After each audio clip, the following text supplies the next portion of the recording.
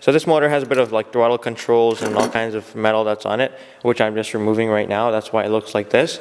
But if you notice here on the magneto, which is right here, this is what sends a spark into, this is what triggers this spark plug to fire every time this magnet passes. So what you need to do is there's always on almost every one of these coils, there's one of these little tabs, and whenever you take a piece of like metal, like a piece of wire, you touch that to there, and then touch the other side of the metal to this engine, it will cut off the engine.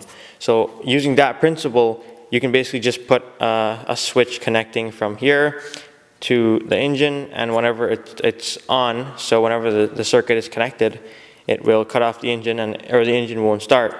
But whenever it's off, so whenever the switch is turned to the off position, they will be disconnected, and this is not touching the metal on the engine, so it's not touching here or anywhere on the engine, and the engine will run.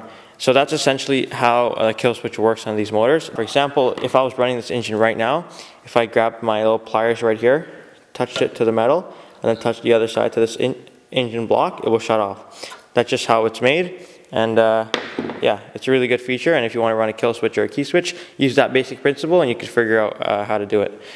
So that's it for today's video on the principle of a kill switch and how to install one.